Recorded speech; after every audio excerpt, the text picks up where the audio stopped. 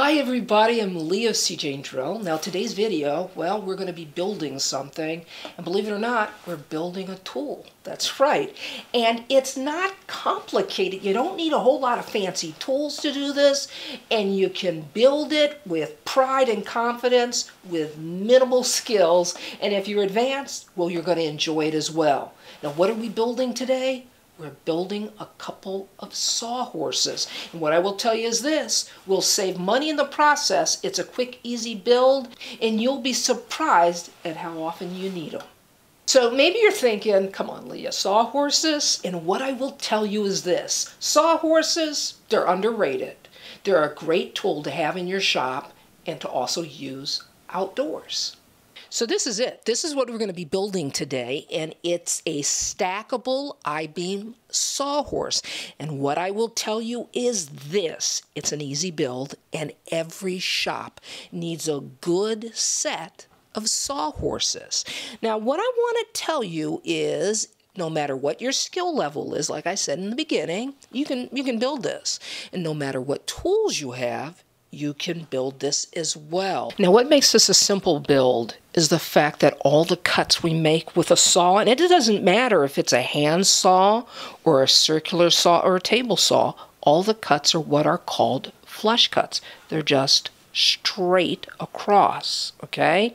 And so you don't have to worry about angles. And to be honest with you, the flush cuts are what adds stability and strength to this build. So let's get started. Now to build one sawhorse, you need 3 8-foot 2x4s. And now I'm going to measure out 32 inches on 6 pieces. I'm striking my line, and now I'm going to make my cut.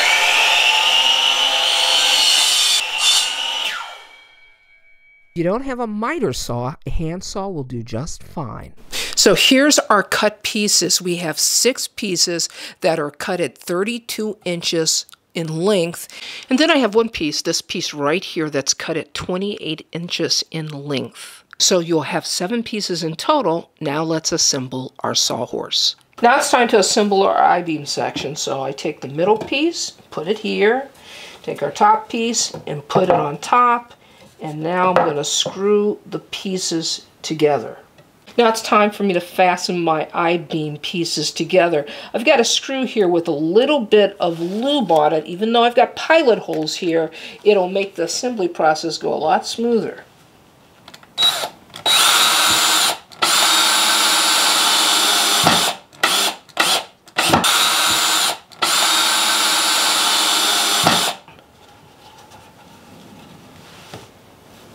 So that's it. Now I've got my I-beam assembled. It's time now for us to attach our legs. So I'm going to lay it on the side. I've got some marks here.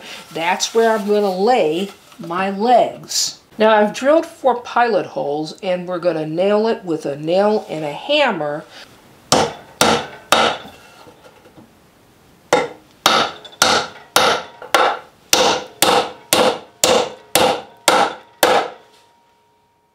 Good.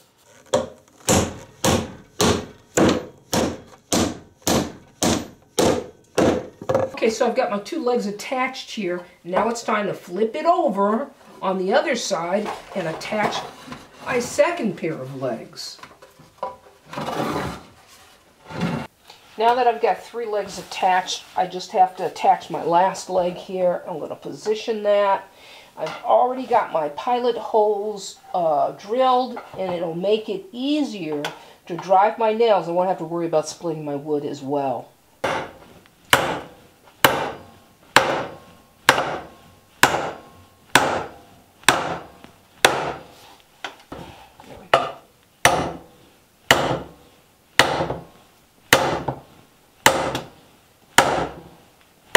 So these are our 2 sawhorses. They're complete. I want to show you a couple features because this is very important. So one thing is the center piece of the I-beam, this here, it's recessed so that I can clamp to the piece of wood that's on top in the event that I need to clamp something down. That's why it's recessed. So let's talk about the top plate here because this is really important. Our top plate, this here, is sacrificial. And what that means is, if you've seen sawhorses, they're always cut into, okay? So once this takes enough hits, you're going to want to unscrew it and replace it and put a new piece of wood on. Because, you know, you're cutting with circular saws, you're using a handsaw on top of your sawhorses, and that's how it gets all cut up. Also, if you've noticed, I've recessed my screws, so if you are using a power tool like a circular saw, you don't have to worry about hitting metal. They're recessed. You're just going to hit the wood. Now, what's good about these I-beam sawhorses is the fact that they're stackable. You can stack one on top of the other, on top of the other, and they're really great in small spaces. So that's it. That's all there is to it. It's a pretty simple build, right? 3 2x4s. That's all it takes to build really sturdy sawhorses that are going to last you a good long time. This is Leah saying you can do this. See you next time. Now, before I go, I want to mention this, and it's this, okay? A lot of times people say, Leah, you know what? You really helped me with a project. You saved me a whole lot of money. I'd love to buy you a cup of coffee. Well, guess what? You can now buy me a cup of coffee. That's right. I'm going to place a link in the description below to coffee. And if you buy me a cup, I will really appreciate a cup of joe.